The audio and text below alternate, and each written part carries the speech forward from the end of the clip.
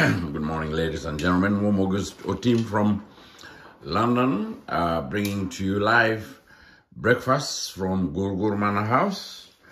I hope the washing machine is going to allow us to hear clearly what I'm going to present to you this morning, Sunday, the 2nd of April, 2023.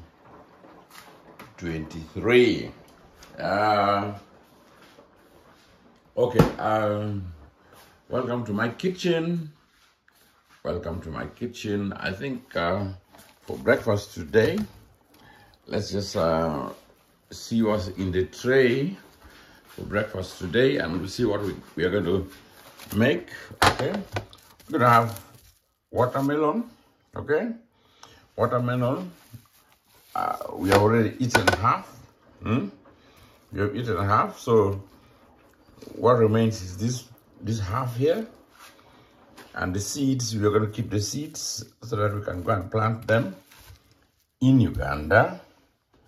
Then we have banana, we have mangada, clementine, then we have Washington oranges.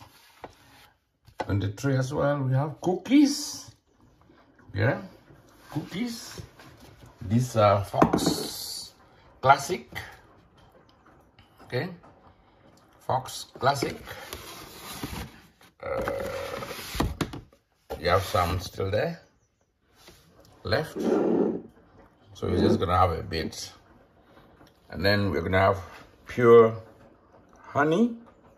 Okay, pure honey, and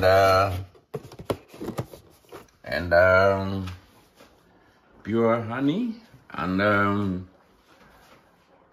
going to share with you how to make porridge.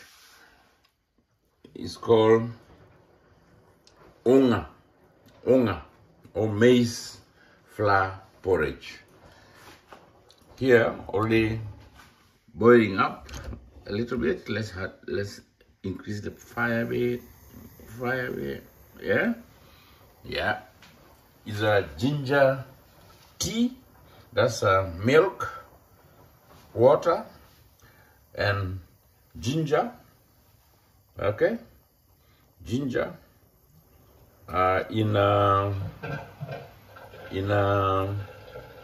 In Uganda, this one here, we call it, what do we call this? I'll figure it out again. What do we call this?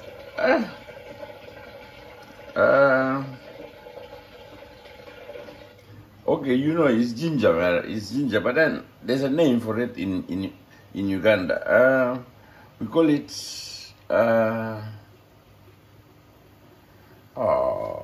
let's see if we can have it in the park. If it is written in the park, if the park can help me jog my mind,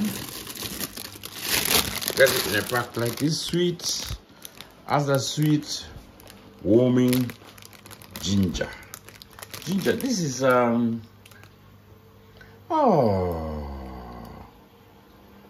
okay. Comment. Give me the name, please. Give me the name. I can't be struggling with all this, and then you don't give me a hand. Give me a hand. Okay. So here we have Nyuka Unga or maize flour, white maize flour, not corn. It's not corn. This is maize flour. So let's take just a scoop of about 3-4 of this wooden spoon to serve 3 people. 3. So one wooden spoon serves 1 person. So if you're on your own, 1 is enough. Okay, that's enough. Definitely, that's enough.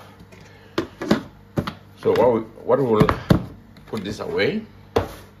And then we add milk. Yeah, add milk. Okay. This is now the remaining bit of the milk. We are not adding anything new. Then we add tamarind juice. Tamarind juice. Make it generous so that we can feel the taste. So the tamarind juice will change the color of the white flour, maize flour, into something brown, which is good because tamarind generally is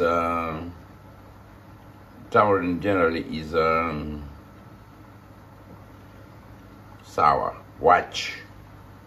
Tamarind watch. So after stirring it and getting a good consistency, you do it outside the what do you call it? Outside the fire, yeah? Do it outside the fire. Then you add a little more water. The water, I prefer adding warm water. We have hot water actually in the. We have hot water in the flask. Yeah, hot water in the flask. So add hot water. Yeah, about there. That's enough. Okay. Lock the flask so that you don't lose the heat. Because of now cost of living, I don't want to be boiling things now and again. We not transfer it on the fire onto the fire. Slide it up. Here we go. And then we start our business, which should not take long at all, because we have used hot water as well as cold water. The tamarind juice is not hot. Tamarind juice is cold. So we should have, you need to stir it so that you have a consistency, okay? A good consistency. You don't want it to be lumpy. If it is lumpy, too bad. Shouldn't be lumpy, okay? Shouldn't be lumpy at all. You need it to be consistent. And this is how we achieve it. Then finally, when it is ready, when it is bubbling, we will add sugar. Okay. When I add honey in porridge, this is how to make Uganda porridge. Yeah, this is what we call porridge, not some kind of cereal and then you call it porridge. Because I think our porridge is older than the cereal porridge of Kellogg's and all these others. Our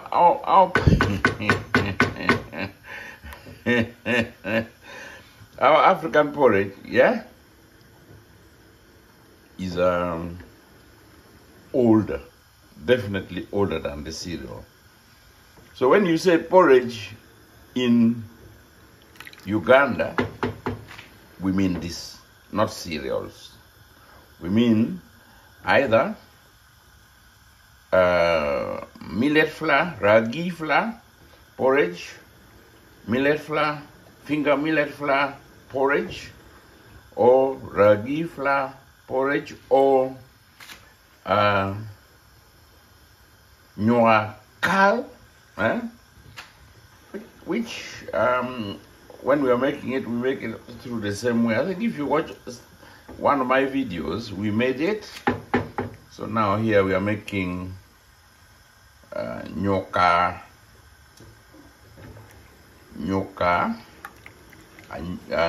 Anyogi, okay?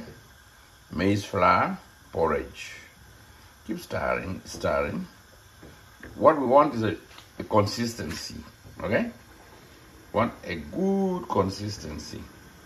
Once we have that, we enjoy ourselves. It won't take long. Since the beginning, We have probably used about 6 minutes now. If I assume that we were preparing our nyuka for the last 3 minutes, so now 6 to 7 minutes we have used, and it's coming up nicely. Yes, it's coming up nicely, and it's going to fill the pan, but hopefully it will be a thick consistency. Then when I take it now, this is something that we used to take in school, school boys and girls. We used to love this, because that's what's called breakfast. Sometimes they give you this with a cup of maize. Then it's maize, but no problem at all for children and students. We just eat it. No mercy. Just eat it. Then at lunchtime, they give you, again, posho. Posho meaning maize flour,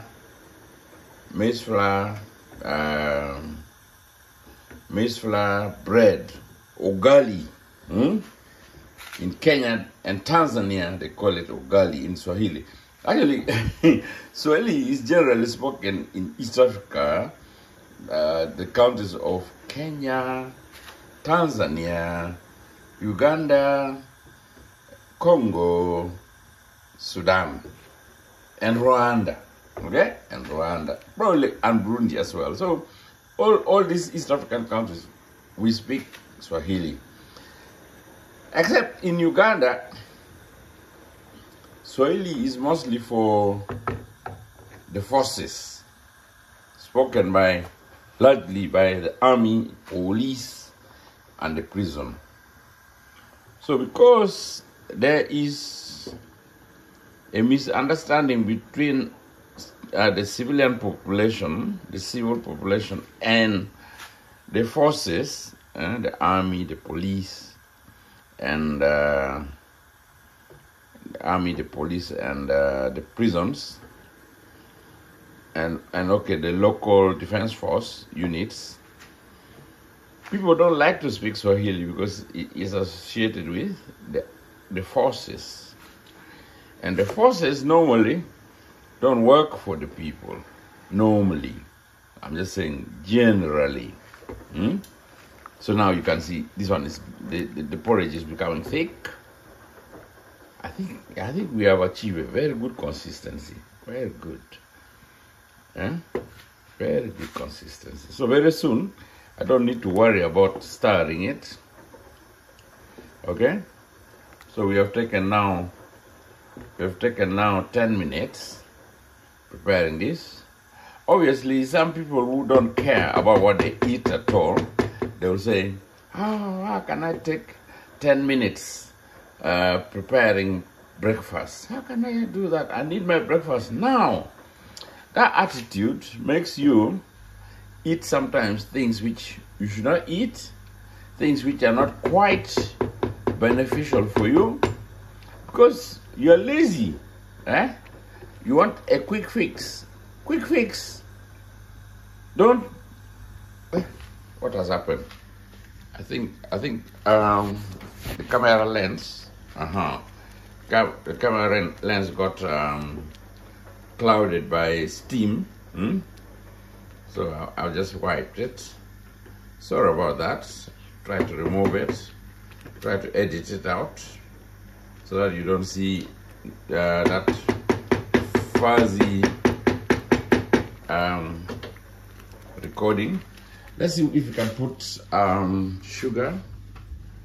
A little sugar left. Let's see. A little sugar left. Let's get sugar. Oh, come on. What's going on? Sugar. Let's see. Sugar. You're going to make sugar. Just get it here and there, because it's not okay. This is adequate. It's adequate sugar. It's Look at what's happening behind us. Guys, I need to get my sorry. Hopefully we'll edit that one out as well. The camera dropped out of my hands. So my equipment, I was expecting my equipment over the weekend, but it didn't come. So this Sunday, I don't think 3. I don't think let's have about 4. Let's have 5. Let's have 5.5 teaspoons of sugar, because this is quite a lot. That's quite a lot, because it serves at least 3 people. Now let's stir it so that the sugar can actually be distributed in the porridge equally. Now this is the sort of consistency you want. When you take porridge like this, it will really make you satisfied. And then if you're not careful, you can have sleep after taking it, because the tummy will be really full. So when we were at school, some people put coffee in the porridge. If you put coffee, it energizes you. Okay? It energizes you. Coffee. I love putting sesame and groundnut paste. Same and groundnut paste. OD. I love putting OD in this. So I'm not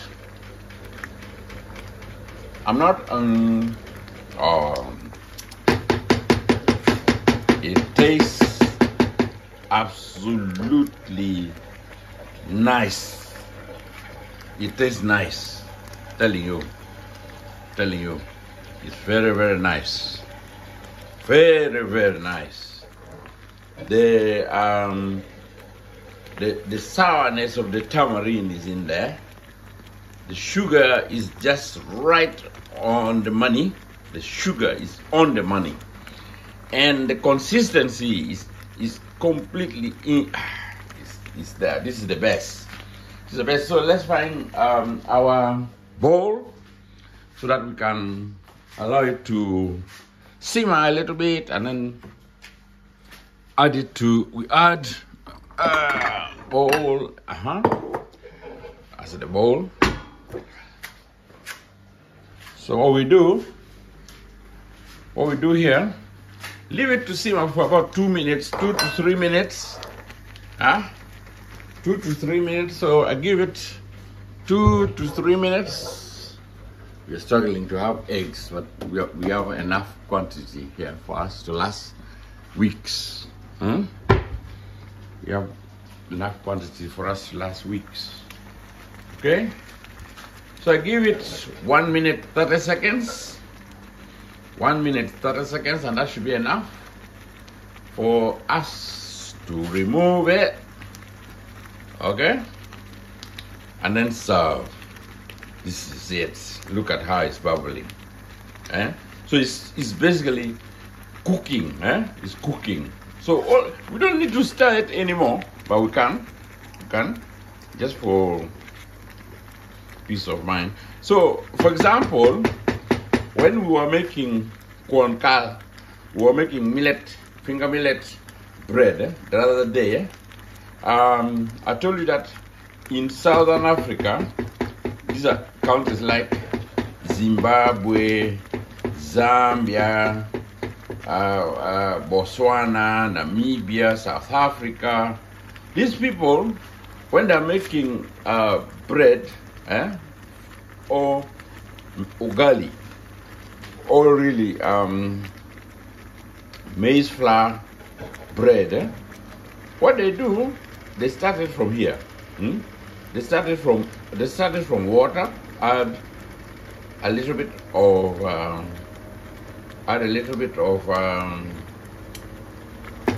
flour until they thicken. Okay, guys, we serve now. We serve now. Oh yeah, okay. Serve now. That's cool now. Finish. Okay. The rest of them are still sleeping, so I serve mine. I'm the cook or the chef, whatever you want to call me, but so I take the lion's share. Eh? Take the lion's share. Okay? Hold on, look. Look. Our porridge is ready. Okay? Our tea is ready as well. Tea. So we'll serve the tea now as well. Tea and ginger has been boiling for a while, and now it's time to enjoy. Okay, our washing machine has done well as well. It's only remaining 8 minutes, and then I think it's spinning for the last time. Hopefully it will be done shortly. Okay guys, this is Womogi team with breakfast on the 2nd of April, Sunday the 2nd of April 2023. Bon appetit everybody, bon appetit. We have very good breakfast today, so come and enjoy. What have you had for breakfast? Let me know so that I can let the others know what you have had, and I Womogi would improve my breakfast. Okay then, the tray is served. We'll put sake water and cut the watermelon. Add it here. Oh, let's get something else.